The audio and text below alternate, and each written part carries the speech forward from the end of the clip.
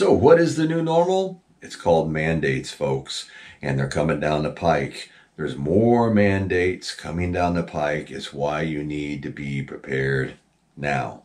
Now, the reason is because if you don't play along with their playbook, your life is going to get very difficult very quickly.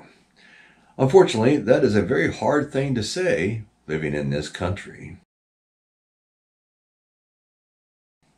When our freedoms are what we live by, we're bred that, we live and die for this country, for our freedoms. Men and women have died for this country, for our freedoms.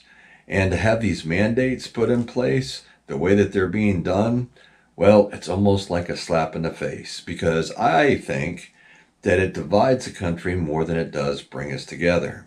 You see, there's nothing to bring us together anymore, it seems like. It seems like you're either on one side or the other. There is no straddling the fence because somebody just kicked the fence post right out from underneath you. If you get what I'm saying here, folks. Now, it's all up to you. You all have the decision. You have to decide whether you want to play by the playbook. You want to decide if you want to choose to get if you know what I'm talking about. We have to watch what we say here, folks. A lot of things are being monitored. A lot of things are being watched. And there's a lot of people out there that just love to push the good old delete button. So we're going to keep it clean and safe as much as possible. If you get what I'm saying. Okay? So you come back to you have to make this decision.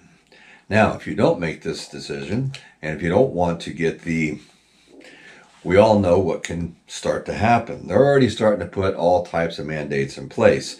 Besides going after your jobs, your workforce, where you can work, if you have to get tested every week, if you don't want to get is it going to come down to a point where you're not going to be able to travel any way, shape, or form? I would not be surprised if somewhere down the pike that this is all going to come around and you're not going to be able to get on plane, trains, automobiles, or anything. You won't be able to leave your state even if you are not, vaccinated. Now, who's to say if they're not going to take this and push it as far as they possibly can and try to make it to where if you want to go to your local grocery store to do your grocery shopping for you and your family, that, you're going to have to show a little card.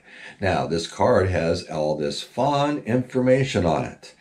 Can't be just a credit card. Can't be just anything else.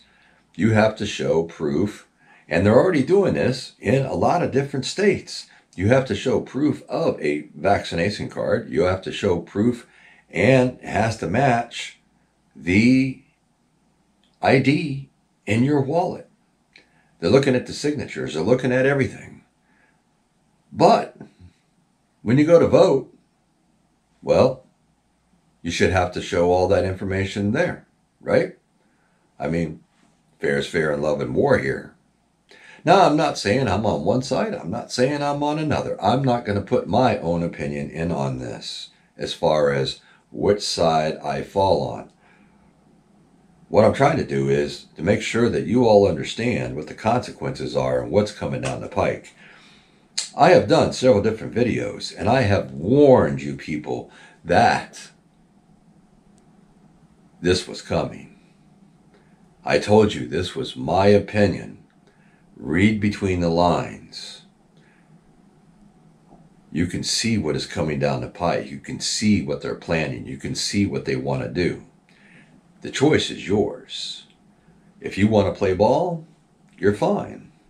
If you don't want to play ball, you might want to really start preparing now and putting as much food and supplies away that you think you're going to need, probably for a very long time. I don't think the smoke on this one's going to clear for any time soon. I don't think the winds are going to blow hard enough to blow this storm away. This thing has rolled in. It's unraveled. It's mutating, so they say. And we're all stuck in the middle. We're along for the ride. You either play by the rules or you have to prepare and be ready to play by your own rules, and hopefully you can survive. Now, something you really need to take into consideration with this too, folks, is your family. If you're a family, you have kids and everything else, you have to have a way to survive and provide for those kids. It has really turned into a very scary world that we do live in. And for people not to be prepped and ready for any type of situation, well, it's just foolish to me. Things are starting to get scarce in the stores. Mandates coming down. They're mandating if you go to the movies, you're going to go to the ballpark, you want to go to the races, you want to go to the store, whatever you want to do, they're starting to mandate it. If you want to take your wife and go out to dinner, certain areas, certain restaurants are starting to mandate, depending on which states you live in, if you can enter or not. Pretty sad, isn't it, folks? This has all come down to this. Never thought I'd see it in my life, but here we are. Surprise! So what do? We have to be prepared, folks. So no matter which way that you fall on any of these situations and these mandates that the government is dropping the hammer on, you need to be prepared to weather this storm. Period.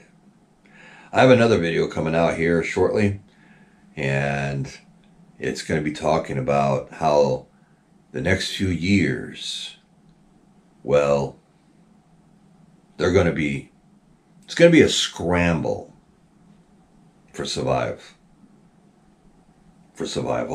I should say.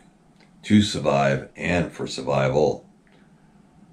I'm looking forward to you all seeing that one.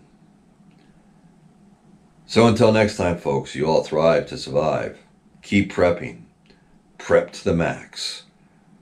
Find whatever stores you can as far as to buy whatever it is you need because of all the inflation, limits, lack of in the stores, and everything else. In the end, you have to be ready. Things are changing very fast. And I got a feeling we just already went over the first wave. The next big wave is coming. Because there's just a lot of stuff coming down the pike. And it ain't pretty. It's going to be a long, hard next few years. And we have to be ready. Because things aren't getting better. We'll cover that in the next video. So I'm Charles. And this is Survival Preparedness for Beginners.